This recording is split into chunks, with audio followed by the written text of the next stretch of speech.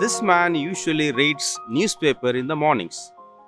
On that special day when he was reading, he happened to see his obituary and he was reading in that newspaper. He was fascinated to see, I am alive, but I see a column that my name is mentioned and they are telling to the whole city that I am dead. He wanted to see what people think about this. So he was reading the responses about this person.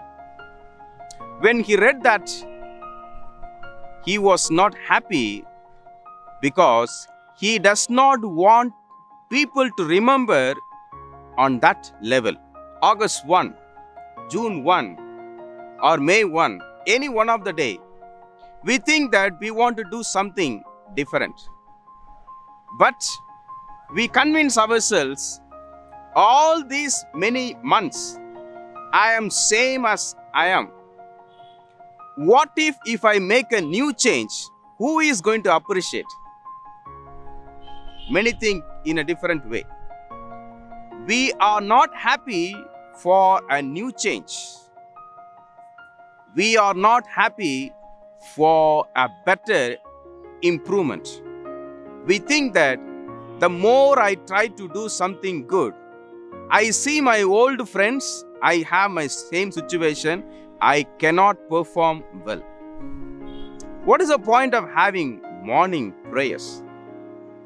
Nothing great in the preacher, nothing great in the media, but that day you take a decision, Lord, at least this month, help me to serve God and humanity better. Proverbs 29:25 says, the fear of man brings snare, but whoever trusts in the Lord shall be safe. If you want to have a better change in your life, don't think that what others will think about you. Think what you are thinking about you and think what Jesus is thinking about you.